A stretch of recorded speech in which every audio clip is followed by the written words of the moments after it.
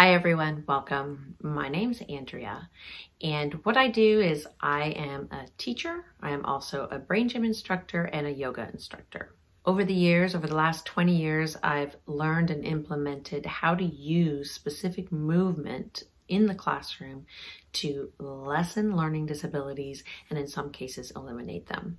I now have a program for parents that they can do at home called Movement for Miracles, where I take all of the knowledge I've been gaining for the last 20 years and I put it in a sequential program that lasts 8 weeks long.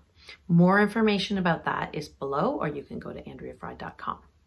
In this video, I present to you an hour-long interview that I had the great honor and opportunity to have with Dr. Carla Hannaford.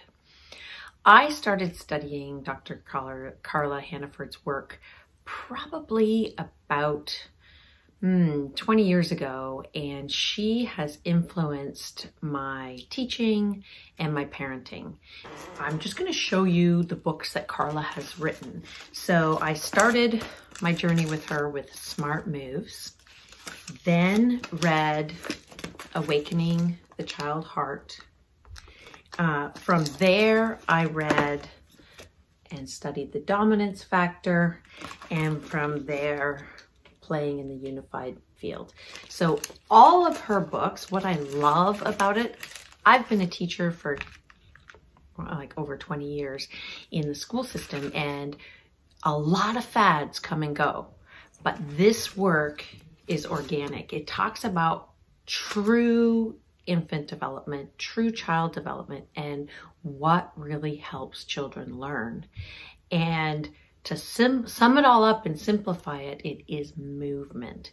But in this interview, I really hope you get the nuances and get the deep meanings in the things that she talks about. And I really hope you enjoy. Make sure to comment below, reach out with questions. My gratitude to Carla for doing this with me. My goal in sharing this is to open up the door for people to understand the importance of movement, and not just random, sometimes very specific movement can really make a difference in the outcome of a child's learning and being. Enjoy. So for people who don't know you, because of course I've purchased all your books and read them many times, but people who don't know you, could you just kind of give a little story about who you are and how you sort of came to want to share all this wonderful information that you have to help other people?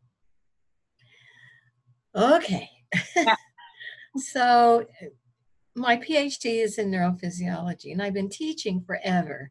I started teaching in the 1960s in like anatomy and physiology and biology. And in 1986, I had been using super learning in my university classrooms and at the University of Hawaii. And I was invited to do some work with the intermediate school there in Kona with the kids that were having problems, the CSAP kids in intermediate.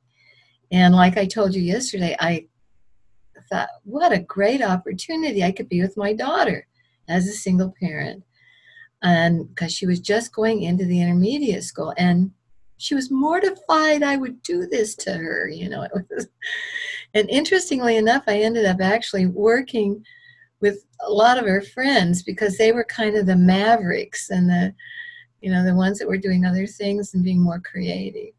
And so this became a little 9-week pilot project. And right before I started it, I took a Touch for Health class because, like I told you, back in the 1970s, they had given scholarships to nurses that were in the hospitals there to take Touch for Health. So they were using Touch for Health in the hospitals in Denver at that time. So I took the Touch for Health class, and then the woman that taught it, nurse practitioner that taught it, said, if you're going to work with these kids, you need to know brain gym. And she showed me 4 movements. That's it. So one of them was what we call the hookups, or pretzel, where you cross your arms over, you put your hands, thumbs down, cross one hand over the other, roll them under, relax the shoulders away from the ears. That was one of them. Unrolling the earlobes from top to bottom was another. Cross crawling, which is just basically walking, but it's touching the opposite leg with the opposite hand. So you're crossing the midline of the body and activating both hemispheres. And the last one was the Infinity 8, for riding, but also for eyes, to get the eyes moving. So I had these students come in, and in the Georgie Lazarnoff's Super Learning, we had a beta second music in the background, which increased alpha brainwave activity, and had that going. And then I'd have them do these activities. And about a week and a half in, here comes the English teacher, and she says, "What are you doing with Jessie?" And I showed her a little of this and some of this, and and I said, "Why?" And she says, "He offered to read in class." And I said, "Well, great." And she says, "You don't know Jessie, do you?" And like I said, they had given me the folders of all these students, but I'm teaching full-time at the university and doing this part-time job. And as a single parent, I never got to looking at the folders. Thank goodness. So I had no preconceived notion. And for a scientist, that's really important.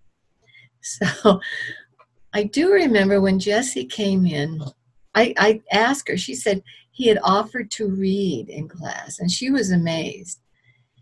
And I remember when Jessie came in, I thought, he's a little older, but I didn't know. He was 17. He'd been held back and held back and held back. And according to his teachers, he couldn't read. Well, when he came to me, I said, "What do you want to work on?" He said, "Reading." And I said, "What are you interested in?" He says, "Motorcycles." Back in the 60s, I had a 650 Norton. So we went over to the library and we got some magazines on motorcycles and did these activities and had him read. And here he was offering to read. Well, then all these other teachers started coming to me and saying, "What are you doing with Leilani?" Or "What are you doing with Miley? What are you doing with, all of these students?" And I said, "Well, a little of this, some of this." And I was amazed. And so was the principal. The principal asked me to show the teachers what I was doing. So I did. But I needed to know why. It was really imperative for me. And so in that November, this pilot started in September. And I have to tell you that they got the funding for me to do this for the next, so I did it for 4 years at the intermediate school. But in November, Colleen Gardner and Patty Sturr came to the Big Island to do the in-depth class of the Brain Gym, which was my first class to take. This was in 1986. And I saw things happen in that class that I knew neurologically couldn't happen. From my understanding, I was blown away. And, one instance was a fellow in his 40s who was a musician but had very crossed eyes. And after an in-depth balance, his eyes were straight, the first time in his whole life. And I was like, "What is going on?" I'm asking them, and they said, "Just trust, it works." And I had seen that it was working. I just needed to know why. And I started looking in the literature, and there wasn't much at that time. Now it's all over the place. If you pick up any magazine or, any of the scientific journals, one of the main things they're saying is movement is essential for learning. It's the key to it. So, but at that time, it wasn't there. What they thought was this was the most important, and we needed to keep the body still because it was a distraction. So sit still and be quiet and learn. Well, I was seeing that that wasn't working and that this brain gym stuff was just working, and it was amazing. So as I started pulling together my understanding as a neurophysiologist of what's important, I realized that the motor cortex here of the brain and the sensory cortex for proprioception, very important for fine motor, and a big area for the hands, which takes 20 years to fully develop these hands. The other area that kept coming up was the cerebellum. And interestingly enough, way back, when I first started looking at biology and physiology and that sort of thing, we knew that the cerebellum had to do with gross movement. Well, now we know that it's not just gross movement, it activates it modulates all the functions of the neocortex of the brain, the rest of the brain. And there are more nerve endings in the cerebellum, more nerve connections, an average of 30,000 connections per nerve cell in the cerebellum, more nerve cell connections than in the whole rest of the brain combined. So that's an important area of the brain. So movement. So just following through, I started putting together information that looked relevant and then started putting it into, I needed to write. I just felt like I needed to write about this, and that's where Smart Moves came into being. And since then, the first edition of Smart Moves came out, I believe, in 1994, something around there. And that was basically what I was putting together, what made sense to me from all the work that I had done up to that point. And by the way, the next year after I was in the intermediate school, the principal from the elementary school asked if I would be the counselor for special ed. There's 28 kids in special ed. And I was like, yes, another laboratory. So like I told you yesterday, I was doing half-time at the intermediate, half-time at the elementary school, full-time at the university as a single parent. I was younger, and that helped. But I was fascinated to see what could happen, and saw real miracles happen. I had a little girl that had been thrown against a wall when she was just 6 months old, and it had caused a lot of damage in her brain.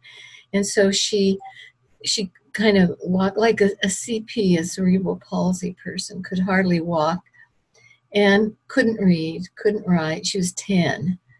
And she was in a self-contained classroom with 5 boys that were considered violent.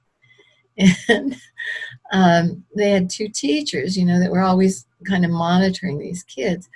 And so I would take 3 of them at recess so that one of the teachers could go to the bathroom, and I was doing the brain gym with them. And when you see a kid every day, you don't notice the changes. But the mother called me and she said that she'd taken this girl, and it's the first story in Smart Moves, my book, but taken this little girl to her pediatrician, and the pediatrician was overwhelmed with the fact that she was talking in full sentences and that she was walking better, and I hadn't even noticed. Mm-hmm. And by the end of that year, she was reading at grade level. It was phenomenal. Yeah. Just a total phenomenon. All we were doing, they come up and we do brain gym, and then we go out and play ball for a little bit. And just amazing. Simple things that activate whole brain function. So that was the beginning of Smart Moves. And since then, I think this is important. In 1999, Gerd Kepperman and Fred Gage at the University of California discovered that we are actually growing new nerve cells till the day we die. Now, up until that point, again, we were thinking this is the most important. And I don't know, I attended and taught, spoke at many brain conferences, but 1999 something happened.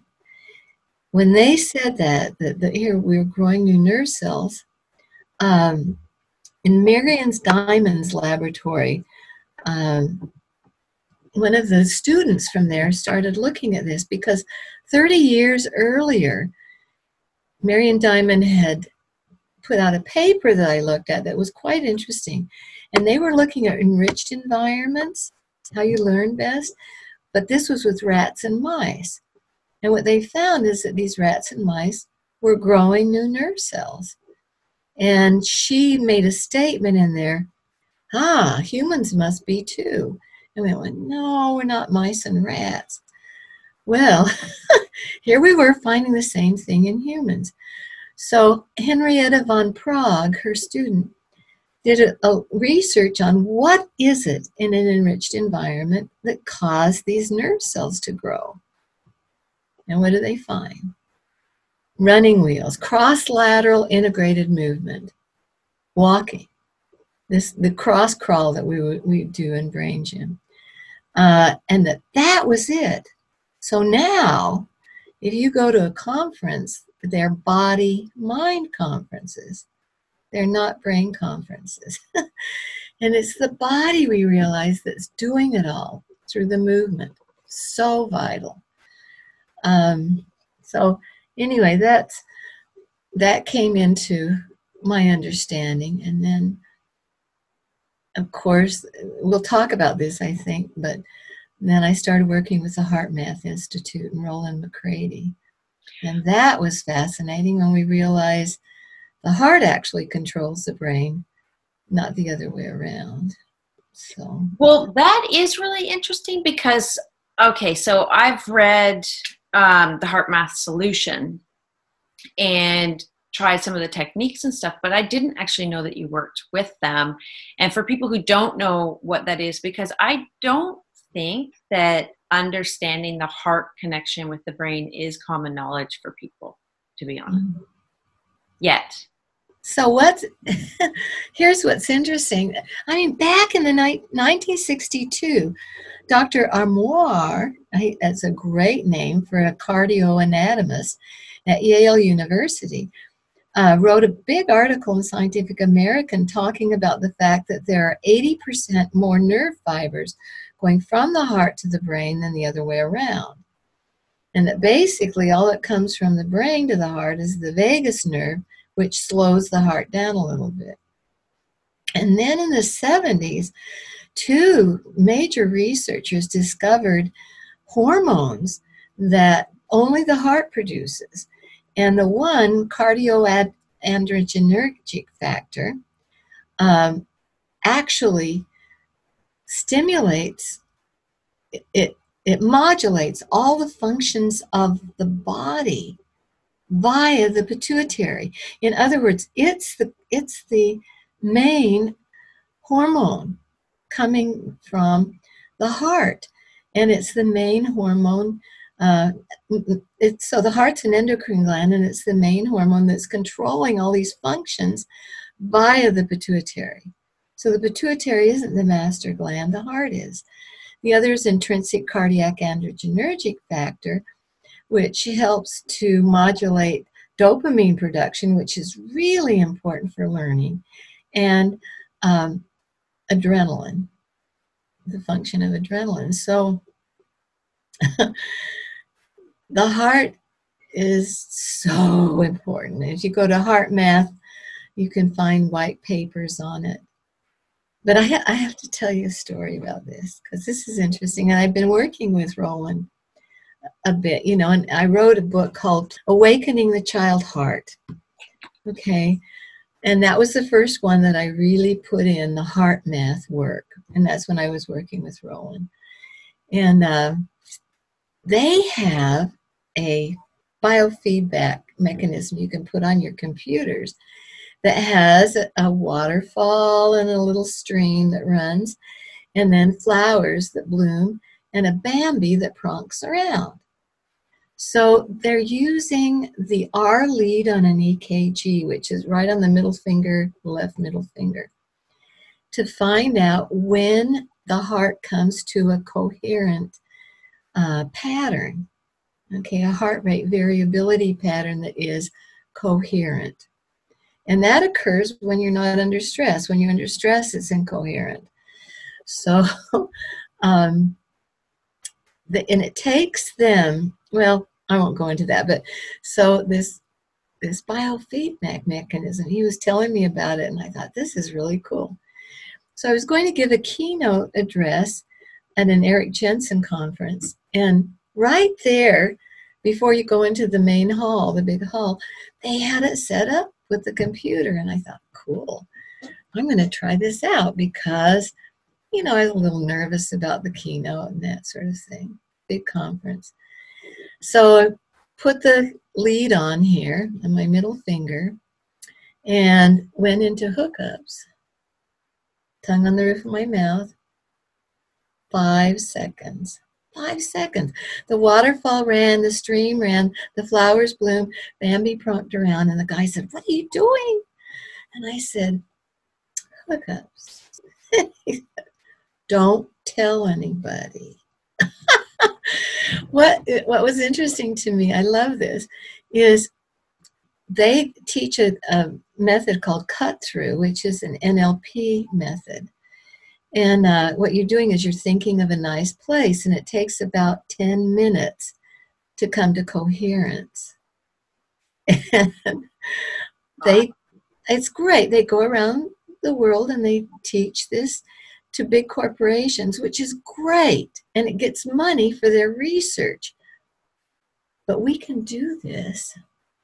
And what we're doing is coming back to alignment. When we're under stress, the non-dominant side of the brain shuts down by 75 to 85%.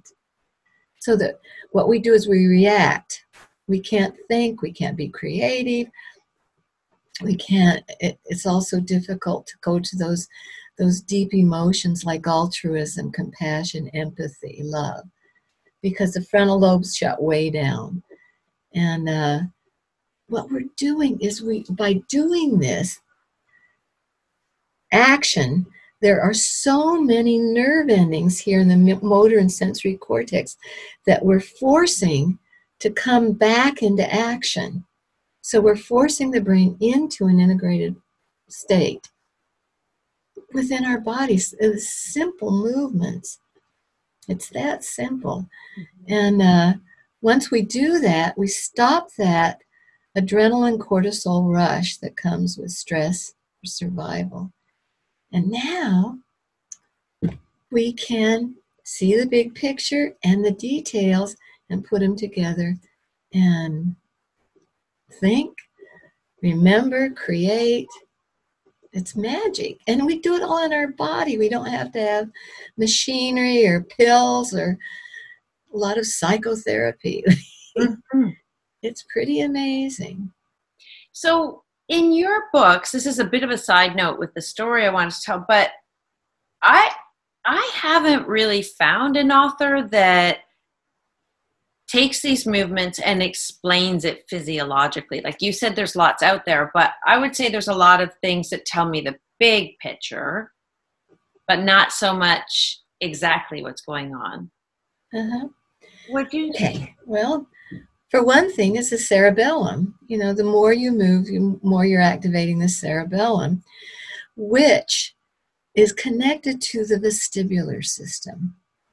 The vestibular system is the entryway into the brain, and it comes through the semicircular canals of the inner ear, the macule and the saccule.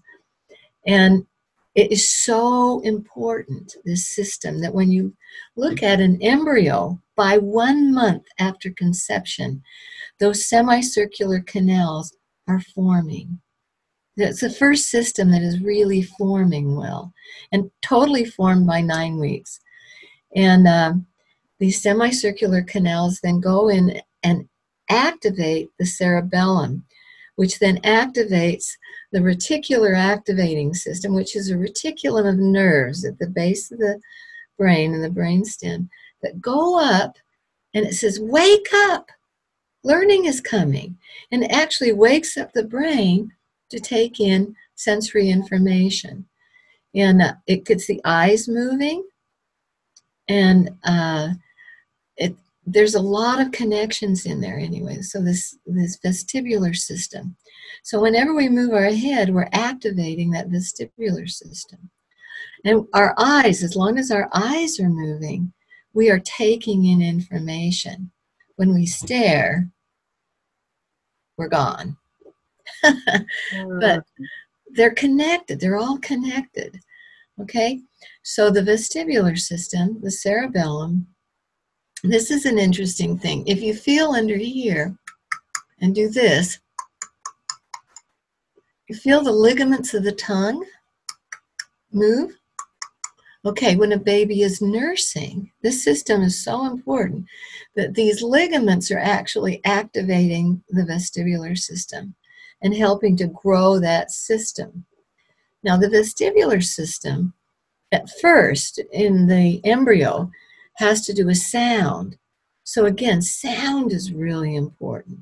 So just the sound, our hearing is perfect at birth, absolutely perfect. And it's the last sense to go at death. And it's the thing that the child takes in information by. They don't see the way we do. In fact, they don't see the way we do until approximately 15 months after birth. And seeing is an interesting thing. Only 4% of vision comes through the eye. The rest is manufactured in our brain from our other senses. And what do babies do? This is real sensory. This is real sensory. Everything goes right here. And so they're getting a sensory input about their world and making it up in their brain. Okay? Now, I know that sounds crazy, but if you look at a picture of something, like I have a picture here of Molly with the oyster pickers. So here's this woman that's out in the sea picking oysters. If I look at that picture, I can see a woman picking oysters in the sea. But I'm making it up in my head because all it is color on a flat sheet of canvas. So we do this, we organize our vision through all of our other senses. Hearing is vital. So a baby, when you lay it on the floor or on a bed, it'll turn its dominant ear up to hear. And what happens too is that some of the very earliest reflexes have to do the tonic neck reflex because they're lying with their dominant ear out. And then one of their first reflexes is to do this. Tonic neck reflex, so that they've got both ears available. And then what we think is that they're seeing, but what they're really doing is they're getting both ears available to hear. And car seats are horrible where they cover the ears, they need to hear. Yeah. So we just touched on something. Could you, I don't know how briefly you can explain this or overview of, but can you just talk about reflex movements, like infant reflex movements, and the importance of them in development and what that is? Because my understanding is that it's huge, and a lot of the brain gym movements sort of consider that. Exactly. I mean, some of our first reflexes, the first one is a withdrawal reflex, and that occurs about 2 weeks after conception. But then by 9 weeks, we have the Morrow reflex, which is a startle reflex, that the baby does, but also we do when there's a sudden change in our environment that's frightening. And it's this, and then it's this, and it's a protective reflex. What happens, and then there's all sorts, there's the spinal gland, there's all these reflexes that develop, well, in utero, and then as the baby is developing outside, they need to be able to move. They have to have floor time. They have to be on their bellies, on the floor, and so that they can lift their heads and do this tonic neck reflex, and they can then, and if you'll notice babies, they're moving from their core. And what they're doing is with these reflexes, they're helping to organize their whole motor system. And once they get this, once it's in what we say integrated into their motor system, then they can do the next movement, which is maybe pushing themselves up. And eventually they start to move, like a salamander or something across the floor. That's also part of those reflexes. And once they get that down, then it's integrated. Now they can come into another reflex, and that's the crawl. They can start to crawl. But they have to do this integration. They have to be able to move. And they can't sit in car seats. And they can't, they need to be on their belly when they're awake. I know some parents are very afraid of sudden infant death, and so they don't lay the babies on their bellies.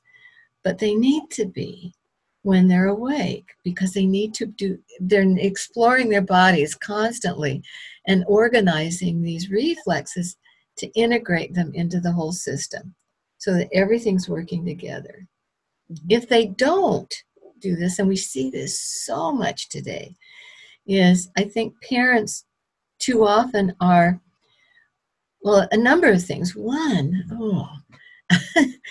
is they're not allowing the children to crawl long enough. They think, if my kid can stand up, they're, advanced or something, which is really bad, because they need to crawl. Just that cross-lateral movement of crawling helps to activate the eyes for eye teaming, which will help them later for learning. They need to be crawling until at least the age of 1, and very, very important. The other thing is these carriers that people have now, where they're facing the baby out, which like a shield on the parent. This is so scary. So here's the baby with all of its sensory information out with no protection. If you turn the baby in so it's facing in against the body, or if it's on the back facing in, it's protected. It can hear the parent's heartbeat. And the other thing is they are pushing their legs against the body of the parent. They're not just dangling. And right now, OTs and PTs are just, because these babies are dangling in front, and it messes up the whole pelvic girdle system, so that when they do start to crawl or walk, they don't have the organization in the body that they need. They need to have something to push against. Like if they're on their bellies, they're pushing against the floor, the bed or whatever with their legs. And they need to be able to push against the parent with those legs to integrate those reflexes that have to do with this core, the core muscles and the legs, so that when they do crawl, they can do it. And then when they walk, they're organized. And then the children need to be able to explore. They need to be climbing on furniture, and they need to be outside climbing on things. And it's interesting with young children, they're cartilage. There's a lot of cartilage in there. So if they fall, they kind of bounce. It's not a big deal. But they need to have that. They need to find out where their limits are in their body, what they can do and what they can't do. They need to explore it. And I think too many parents today are what we call helicopter parents, that are, here, let me help you. And I love it. One of the places that I've learned a lot are these forest kindergartens in Scandinavia. And the children go to these forest kindergartens. They start about 2.5 until 6. They go to these forest kindergartens 5 days a week, 5 hours a day, free. And, well, I should say the parents are given leave for the first 2 years because they found that they don't have to pay for prisons on the other end. So that the parents are with the children. Usually the first year the mother will be with the babies, the second year the father. And when they go back to work, they have job security. And then the children can go to these forest kindergartens. And they're out in the forest, learning from the forest and each other, which is very complex. Anyway, I just remember going to Sweden, just outside of Stockholm, and watching these children meet, and then they walk about half a mile into the forest, and they're not taking the trails. They're climbing the rocks or over the branches or something, you know, they're climbing. And I see these little 2-year-olds, and they're struggling up on these rocks. And my inclination is to let me help you. And the adults say, don't do it. They need to understand their system. They need to develop that vestibular system. They do not help the children unless the children ask. And if the children ask, they say, how shall I help you? So the children have to come up with deductive reasoning like, well, put your hand under my foot, you know, and lift me up. And so this is big. You know, the children are learning their bodies and how to ask for help. The other thing is if they fall, which sometimes they do, the adults look at them and see that they're okay and then just lean down and open their arms, but don't go to them. And the children run into their arms and, you know, they cuddle them, and pretty soon the kid is like, okay, okay, and they're off playing. So they're learning their bodies. And we need to let children explore that. They need to so badly. And what we're seeing in our schools today is that these children have not explored the body. They haven't integrated these early reflexes, and they can't read.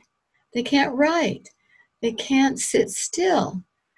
And by the way, you know, when a kid you say, hey, I want you to really learn this, they start moving, because as long as they're moving, they're going to take it in. And what do? Say, sit still. And then they'll push back on their chairs so that, you know, they're activating that vestibular system, that balance system, so they can learn. And what do we tell them? Sit still. And then we expect them to learn. It's goofy. Yes. Yes. Okay. So talking about when they come and then they come to our school. So can you just touch down, we talked about this a little bit yesterday, but one of the reflex attending guard, and just talk about implications for that and what it looks like unintegrated? Okay. So we have a very special reflex that occurs when we're under stress, and what it does is get the gastrocnemius muscle, which is the big muscle in the back of your calf, the calf muscle, ready to either run or fight. So it's getting it ready, and so what happens is we do a thing called a tendon guard reflex. It tightens up those tendons, the Achilles tendon that goes to the heel, and the tendon that goes behind the knee and hooks to the femur bone from the gastrocnemius. So the back of the knees kind of lock, okay? And so you're ready to fight or flee. Now the problem with that is if you're not fighting or fleeing, it pushes the body off balance. So it either pushes it forward or backwards. And forward, you're getting ready to fight, but it's pushing the body forward, or you're getting ready to run if you're pushed back. And what happens is all these muscles in the back tighten up, you know, to hold your head up, because you're forward and this head is 3 pounds and it's heavy, or back. So these muscles all tighten up. And as they tighten up, they pull down on the spinal cord. Okay? And what can happen as we have more and more stress is that you get slip discs. You get back problems, major back problems from that. So this tendon guard reflex, it's getting you ready to fight or flee. Now, one of the things we're seeing in children today, and some adults, but mostly children, is what we call toe walking. And this is where they're way up on their toes, and it's because that tendon guard reflex is so tight. The back of the knees, the Achilles tendon are really, really tight. Now, we do that as a survival thing, because if we don't do that, if we take off and we're not ready, it can tear the Achilles tendon, and then you get foot drop, and you can't fight, you can't run, you're dead. But in our children that are up on these toes like this, they are in fight or flight. It's a big indicator, this toe walking. And so getting the heels down is really important. And things like rebounders, or just having the children notice getting their heels down. I love that you're doing this awkward turkey exercise that is having the kids walk around in their heels. And also what you can do is play with the children, where you put your foot against their feet and then work their feet so that those heels have to come down, and so that there's more flexibility in the feet. And we do a thing called foot flex, where you're holding the Achilles tendon and the tendons behind the knee and having the children point and then extend their feet. But the more you can get that extension on the feet so that the heels are down, the better. Again, they can stand on the edge of a step and get their heels down too. Yeah, this not only applies to children, but also to adults. And I think about how many high heels I've worn in my life when I'm doing tendon guard reflex. It's amazing. But one of the things we see, it does affect their ability to speak, because they're up on their toes, they're running from the saber-toothed tiger, they're not going to talk. And so we see delay in languaging. And the more you can get that heel down, the more they'll be able to language. That's fascinating to me. And is part of that just, when you're under stress, it's just harder to learn? Yeah. Yeah, if you're running across the savannah with a tiger after you, you're not going to talk. You're not going to learn. So yeah, it makes it much more difficult to learn. Anytime we're stressed, this is important to know. Anytime we're stressed, the neocortex shuts down by 75 to 85%. We can't take information in. The other thing that we know is that if there is any stress on the system, it causes these special groups, the acetyl or methane group, to cause the DNA to close up. So it cannot be, the coding cannot occur on the messenger RNA to form proteins for memory. So whenever we're stressed, our memory goes way down. And any stress stops those new nerve cells from growing in our head, that we're growing, that we have the ability to grow. Do you ever have people tell you that they work better under stress? I have. And if they saw what was happening to their brain, I think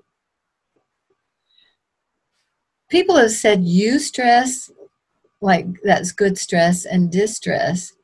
According to our physiology, there's either survival or there's no survival, okay? So there's either stress or no stress. And if you look at the biological system, Sapolsky does a beautiful job of explaining it. So if something is wonderful and exciting, and like me skiing down big mountain and I'm really into it, That's, for me, excitement. It is not stress. Okay? And I can learn in those situations. I'm always learning new things. I travel around the world, and it's amazing what people are doing. And you're amazing. You're doing some really fun things to help, students. It's amazing. It's really fun. It's very creative. And, but people do not do better under stress. Right now, we're seeing a big thing with this, and it's called cell phone addiction. And there's an area of the brain right here that lights up, and it's an area that has to do, we see it light up with addiction. It's the same area. And what happens is you actually decrease the ability of the hippocampus of the brain to function, which has to do with memory. So they've noticed that if students have cell phones with them in the classroom, even if they're turned off and they're taking a test, they do at least 30% worse than if the cell phone is nowhere to be seen, is gone. But what we see in this addiction is kind of a tough one, because if the cell phone is gone, there's this anxiety, oh, I'm missing something, and where is it? So we need to be looking at our technology right now. I know Steve Jobs would not let his children near computers or cell phones until they were older. In the Waldorf and Rudolf Steiner belief system, in the first 11 years of life is when we're developing the global brain, where we're able to get the big picture and understand things that we can then put into context, more details. And that during that time, we need to be open to all of the sensory input that's coming into us from around us. And what happens is when you get on that cell phone, that's it. And it's zeros and ones. It's very limited of what you're taking in, and you won't remember it. So being careful with our technology. I love our technology, but I have to be very careful that I'm not overusing it. It needs to be balanced. And children are so sensitive to these things. The blue lights that's there, they're not sleeping well. It makes it harder for them to learn. And children shouldn't be anywhere near computers or cell phones. And you, in your book, Smart Moves, I think, or maybe even more than Smart Moves, Awaken the Child Heart, you do, I think you said to 7 years old, did you say? I said what? Was it 7 years old you said? I can't remember. You kind of gave a time frame of like, don't have them with interacting with electronics until a certain age. Didn't I read About 11. Oh, okay. Yeah, about 11. What you see is you start to see a whole different kind of growth at 11 when their hormones start to change a bit. They're going into an adolescent stage, and the brain, just things are really changing. And that's a time when, at the age of 11, when they can start putting things together in a more organized fashion and, take in and use the technological tools that we have in a creative way. We need to, but they need to have a base. They need to have a global base, like they get in the Chinese schools. They do Tai Chi every day, which is cross-lateral integrated movements. They take naps for a half an hour every day. And we know right now that during that deep delta sleep, when you're in those taking naps and you don't remember where you are, and that there's light that is actually going from the hippocampus to the rest of the brain, downloading information into long-term memory. And we need that. And I know I was so disappointed in Hawaii when they took naps out of kindergarten. It was like, oh my gosh, this is so important. And I guess in a country like China, where it's things are organized from the top down rather than the bottom up. They can make these statements and ban the cell phones in schools, but it's something we should look at because, you know, the data's out there right now. We're seeing some real problems, more depression, more suicides, especially among our teens. And they need tools to help them stop stress. And I think the Brain Gym tools are the best thing I found worldwide. Oh, You wow. know?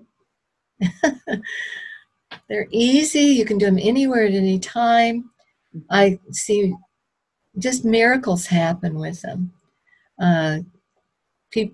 Kids do so much better on testing if they get stuck when they're in a standardized test and they start doing their lazy eights just on their desk or on their legs, one hand, the other hand, both hands. They do far better on their testing. So I love that you use the word miracle because that's what I call my whole program when I work with people is movement for miracles, because I yeah. feel I've experienced crazy miracles as well. But what I love about your work is it just goes a little bit deeper to explain why. Uh-huh.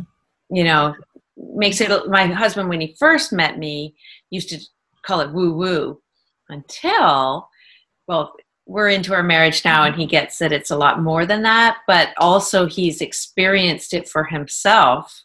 So it's not so woo woo anymore. My husband is a world-class musician. He plays all the woodwinds. He's phenomenal. But every morning he does his brain gym exercises. And it's really cool to watch him do that. You know, he just feels like it's helping him stay young, stay active, stay alert, stay smart, healthy. Yeah, it's a phenomenal program. I would agree. And I feel like you've given us so much information. As a matter of fact, I can't wait to watch it back and take notes on what I'm learning. Yeah. Thank you so much for all of this information. I really can't wait to watch it back and take notes. I'm thinking of people in my head as you're talking that need to hear what you're saying. And it's just so important. Go ahead. I want to add one thing because I think this is really important for parents to realize. Our children mirror us, okay? If we're stressed, they're going to be stressed. The other thing is our children need us. They need our presence, not our present. They need us to be available, to really be there with them. Psychologists have said we need just somebody to actually listen to us, to be present with us for 15 minutes a day, for us to be comfortable to go out and live our lives and learn. And so when our children come to us, do we stop? Do we get down on their level? We look at them. We listen to them. Are we really present? Are we present with our spouses? I think right now the world needs that more than anything. And again, you know, back to our technology, I see so many people at dinner with everybody's got their cell phone. Instead of talking to each other, instead of communicating, our children mirror us. In order for them to learn to read, they have to hear us talk, the analog of our speech, because digitized, it takes out about 80% of the harmonics and overtones that allow them to actually hear the words so that they can mirror them to speak them. Do they hear us speak and sing? You know, are they doing that with us so that when they come to the written word, they can make sense of the sounds and then read? Dyslexia is a hearing problem. They need to hear. They need to hear us speak. And then they'll be able to read. And they shouldn't be reading before the age of 8. Read to them. You know, have them hear you. Wow. So I'm so glad you ended with that because it's so important. You're right. Just like stopping and being present. It's a huge message. It's huge. All right. So if people want to find you, I'll put some information under the video, Mhm. but where can they find you? What are you up to these days? I know that you made time in your busy travel schedule. You know, what are you doing? How can people find you?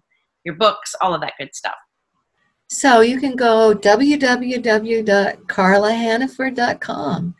It's my website, and it has, where I'm going, what I'm doing, and I'm always love to hear from people. It In that website, it does have my email, though I don't get on the computer very often if I can help it. And so I That's think great. that's the best way. All my books are on ebook at this point, Oh, great. except for the Awakening the Child Heart, that's out of print. But the other three are on ebooks, and Smart Moves and Dominance Factor are in hard copy. Okay. And when you said out of print, you mean you're not printing it anymore? Yeah. Oh, that's my favorite. Okay. Okay, I'm contact me. sorry that it's in other languages. You can get Oh, wow. uh, I have that to. Awakening the Child Hearts, and I think it's in 5 other languages. Yeah. Oh, wow. Like you can kind of tell I love it. Oh, wow. I know, I've thought about it, but it was with a different publisher, and it's just a little harder to Okay. Well, read in. that just means I'm going to have to get on and read to people sometimes. Maybe I'll read it. Maybe I'll read it into audiobooks. It's actually the one that might be a good one for that.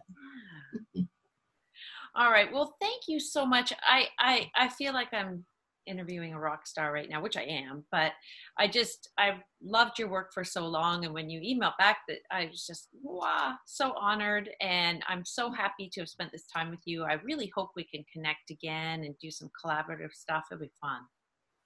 Thank you. Thank you so much, Yeah. Andrea, and keep up your good work. You're doing some amazing stuff. Thank you so much.